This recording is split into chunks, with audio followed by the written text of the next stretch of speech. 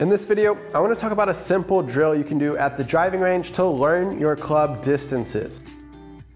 So what I like to do every so often, maybe once a month if I'm playing golf, is I'll go take a day at the range where I get a big bucket of balls. I usually buy a large because they have about 90 golf balls. And I'll go sit at the range and just practice hitting with all of my different clubs in my bag, trying to dial in how far I'm hitting each club.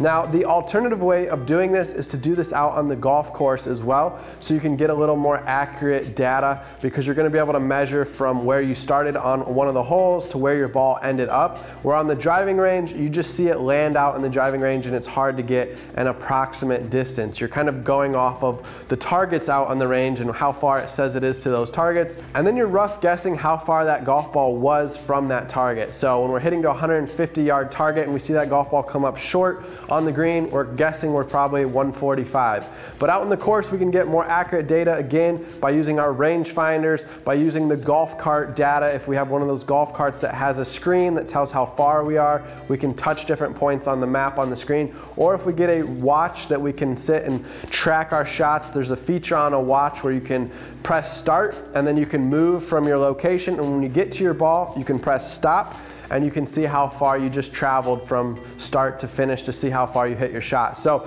that's probably the more accurate way, but again, one of the simple drills I'll do on the driving range is just hit about 5 shots with each club and get a rough idea of how far I'm hitting each club, trying to just swing normal 100%, not overkill, not underswinging. I'm just finding my normal 100% swing, setting up to each shot, and we're just gonna sit and hit those shots 5 times, and then we're gonna track the data after each shot, trying to see how far we hit them. Another thing we can do is you can buy a launch monitor.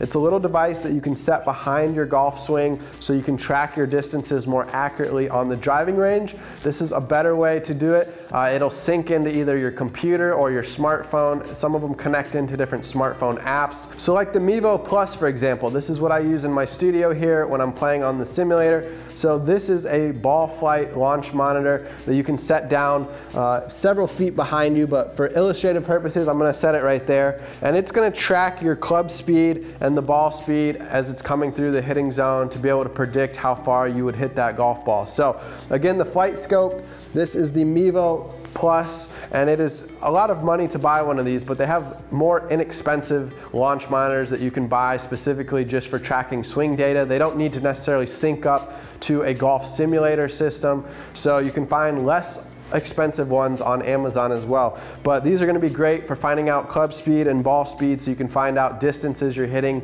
your different clubs by tracking with actual data, or you can just rough it on the driving range using a rangefinder and kind of zooming out to your different targets that you're aiming at and kind of guessing roughly how far you're hitting each of your clubs. All right, so simple drill: hit 5 shots with one club, track your data, log it, then go to the next club, track your data, log it. Keep doing this over and over and over to get through all of your different clubs, and then you should have an idea of how far you're hitting each of your golf clubs. And this is going to help you when you get out onto the course and play actual rounds of golf. Many golfers think they know how far they hit a certain club, but they haven't really checked, they haven't really dialed in those distances, and it could be costing you on the golf course. You could find that you're constantly going long, you're constantly going short, or you're just hitting inaccurate shots in general because you're playing the wrong club selection.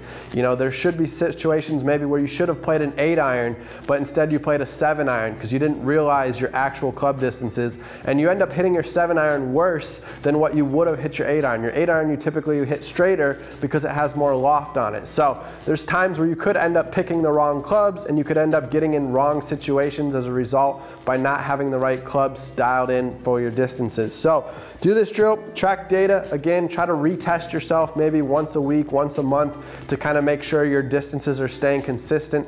As our golf swing improves and we start working on swing technique and swing changes, we're gonna start hitting the golf ball better. And this also is going to impact our distance that we're hitting. So we're going to end up hitting the golf ball further as we improve our swing. So we might need to recalibrate our club distances again every so often as we're making changes, because we're going to start changing how far we're hitting the golf ball when we make these swing changes. So it's a good thing to do this test once a month. Make sure we're staying dialed in on our club distances, and you're going to find you start playing better golf on the golf course.